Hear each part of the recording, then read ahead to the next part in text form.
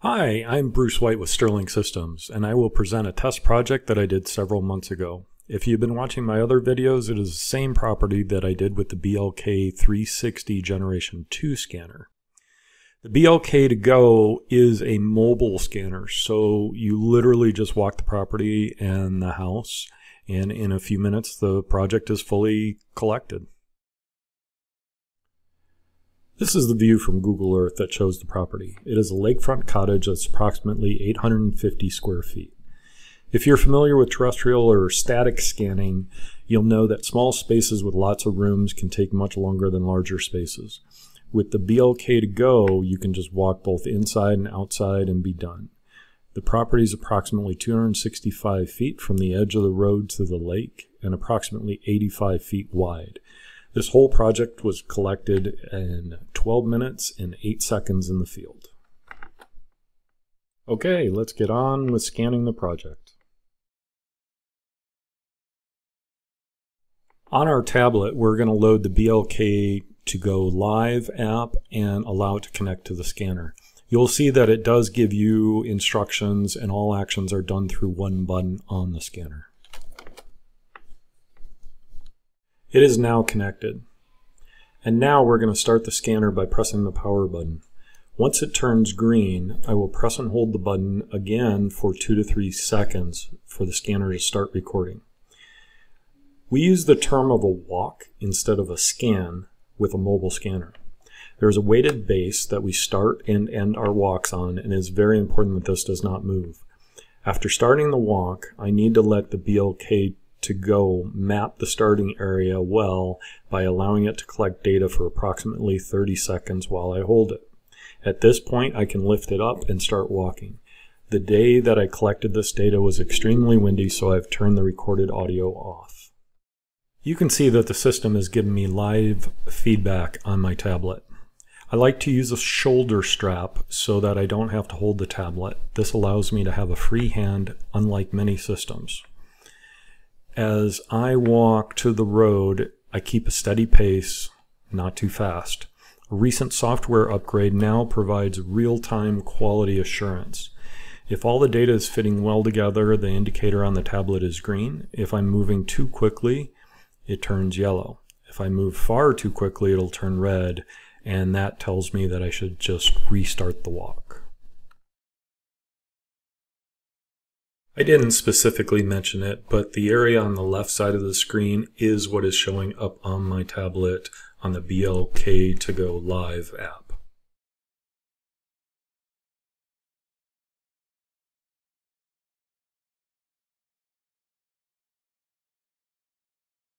I'm going to give it a minute at the road to allow time to collect the area before I turn around and head down to the lake.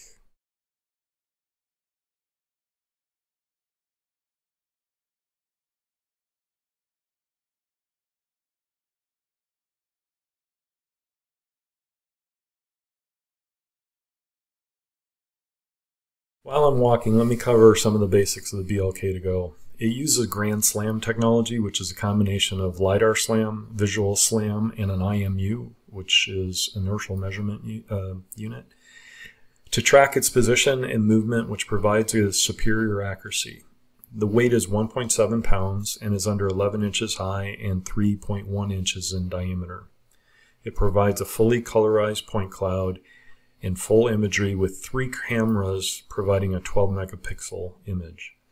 Battery life is 45 to 50 minutes per battery, and the unit ships with 3 batteries and can store up to 24 hours of scanning walks. It has an 80-foot range, and although it is difficult to define accuracy with any mobile unit because you are moving, 1/4 inch accuracy is usually obtained.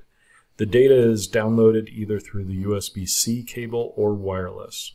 The unit shoots 420,000 points per second and has an IP54 rating.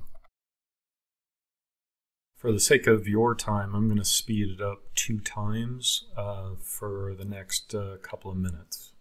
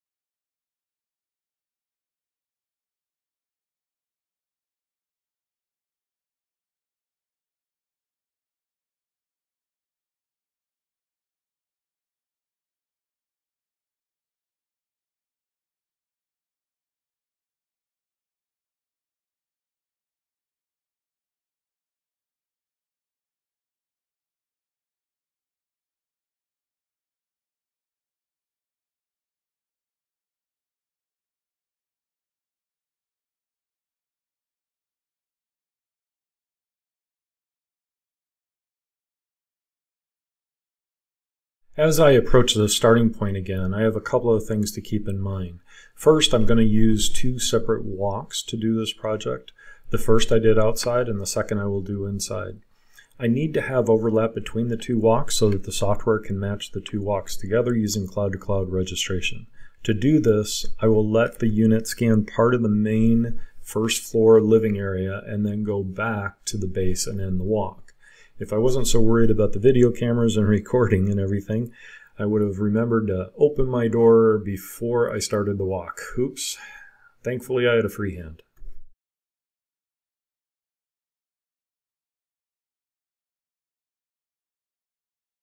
Now I'm walking back to the base, setting the unit back on the base, and also watching the tablet to make sure that my path is going right back to the original space that I left. Another quality assurance check. And I'm going to let it collect data for about another 30 seconds here, and then I'll stop the walk and get ready for the next one. Here I will start another walk the same way that I did before. I'll press the button on the scanner, hold it, and allow it to map its starting point. I will then head into the house. Scanning indoors is a little different than outdoors. You'll maintain a slow pace, slightly slower than outside because there's more to map. Please notice that when I go through any doorways, I pause on the threshold to allow it to continue mapping the previous space and also start mapping the new space before I fully enter.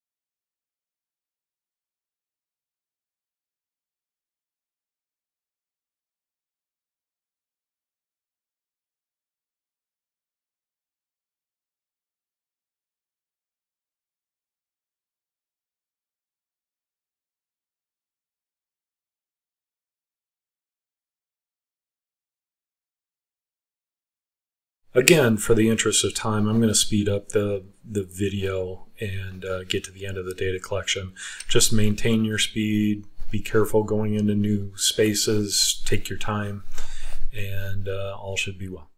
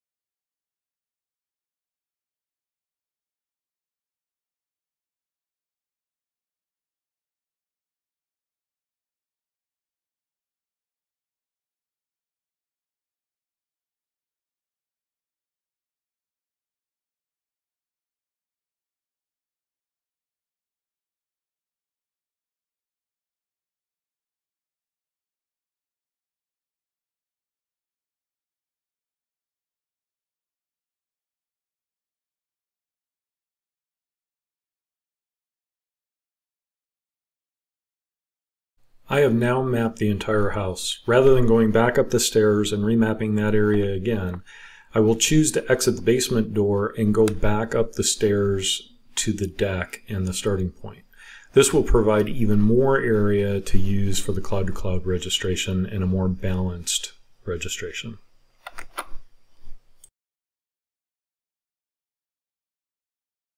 I will stop the walk the same way that I did before. Walk to the base, insert the scanner into the base, allow it 30 seconds to remap the area, and then a long press on the scanner button to end the walk.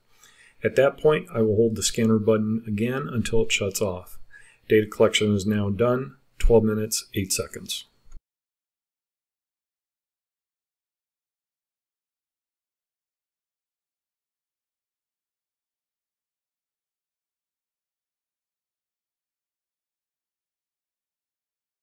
The data has now been imported in Register 360, which is Leica's registration software. And you can see that the two separate walks came in basically in two different places. So what we need to do is connect them using cloud-to-cloud registration. So I'm going to move this little one over to the big one and just drop it in a rough area. And then it creates what it thinks are link candidates or constraint candidates. So I'm going to select one and tell it to go into visual registration. It's going to switch screens, and one scan will be blue, one scan will be orange. And I'm just going to move and rotate the one in 2D planimetric view so that they basically line up. It doesn't have to be perfect. We want to be close. When I get the horizontal all lined up, then I'll take a look at the vertical to make sure that that is okay also.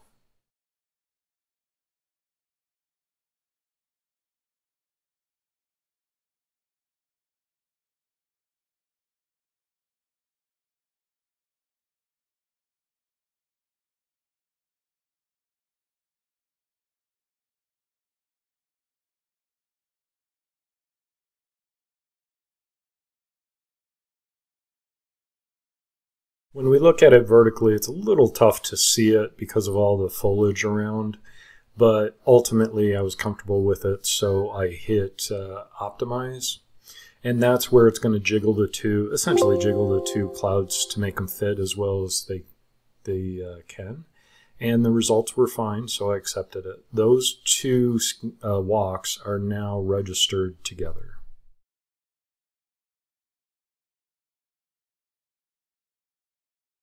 I'm now going into a function called TrueSlicer, which is a QA/QC. It will take each walk and make it a different color again. And it'll allow me to set slices through the point cloud rather dynamically so that I can make sure that all the blue and the green fit together, and you're just checking the registration. But as you can see, everything looks really good, and I can take that slice, I can move it up and down, and that's what I'm doing right now. There was a pitched roof on the first floor, so that's what you're seeing right now. That slice is probably only a couple of feet, maybe 1.5 feet in vertical distance.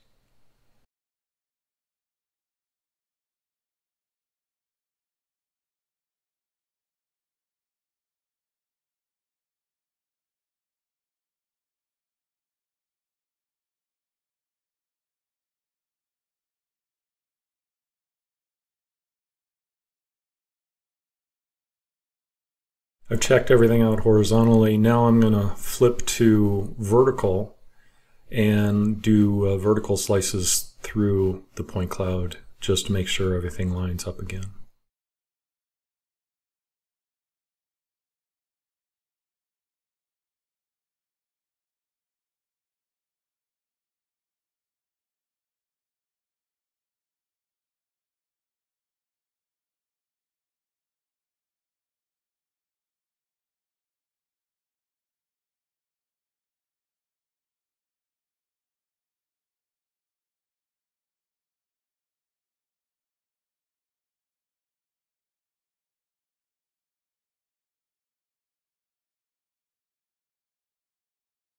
Now I've checked everything out, the data looks good, so I'm going to go ahead and finalize it.